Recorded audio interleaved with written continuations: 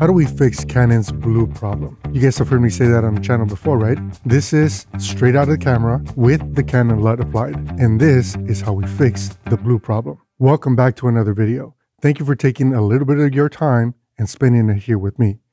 Today we're going to talk about how it is that we can fix Canon's blue problem. I like the rich color that I'm able to get out of a red camera. And Canon is known for its awesome color science, right? So how do we make sure that we get the most out of the Canon color science? So we're going to use this super simple scene with the chip chart, as well as me wearing the same blue sweatshirt, so that you guys can see sort of what I'm talking about and the evolution of the fix. Be sure to watch the entire video. If you shoot with the Canon R5C, there's a special treat in here for you. Let's get started. This is the way that the shot was arranged and what it looked like straight out of camera. Now let's apply the Canon provided LUT for CLog3 YDR. For those of you new to the channel, I'm not a big fan of the Canon provided LUTs. I think that they provide a very good starting point, but as you can see in the clip, my face looks a little bit Oompa Loompa-ish, and the blue is not quite blue, and the blue chip on the chip chart is actually leaning towards purple. And depending on where the light is hitting my sweatshirt, it's also leaning towards purple. And that's what we're going to fix with a technical LUT that remaps the primaries to their appropriate targets. And what you're seeing now is that the colors are more true to their original targets.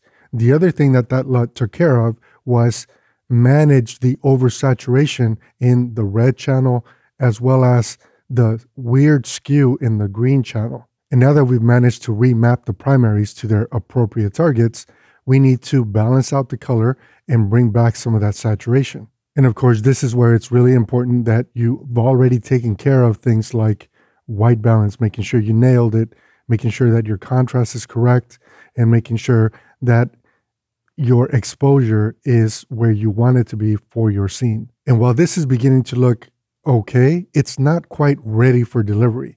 This is when I like to take and apply Q-Cinetone to my footage so that it doesn't look like it came out of a camcorder or a VHS tape. So once I've applied Q-Cinetone, then this image to me is ready for delivery, ready for web delivery, ready for streaming, ready for broadcast, and even ready for any kind of stylization that you might want to apply to give it a more unique or your individual look for your project. So here's the offer to all of you who are shooting on the R5C. Today only, so one day, 24 hours, from the time that this video is published until tomorrow at the exact same time, anyone who reaches out to me will be able to get a download, free download for this LUT. I think that's a pretty good offer. If you're interested, if you want to tame the blue, tame the reds, create a nice color contrast and balance of color and saturation out of your R5C, have it be ready for web delivery, for social media, for YouTube, and even broadcast, this LUT will get you to where you need to be. I'm going to include two versions of it. One of them is a 33 cube, which is ideal for monitoring, so you can monitor exactly the way that your image would look once you apply the LUT in post. And of course, this is for CLog3. And I'll include the 65 cube version so that you can use that when you are applying it in post-production and get the most color information out of it, the more accurate color information out of it. So again, 24 hours. If you're interested, hit me up. You guys know how to reach me. You can reach me through social media. If you have my cell, you can text me, or you can send an email. And until next time, I'm Carlos, and hopefully we continue to build these tools to help all of us level up together and get the most out of our cameras. I'll talk to you guys soon. Catch up with you guys in the comments. Take care.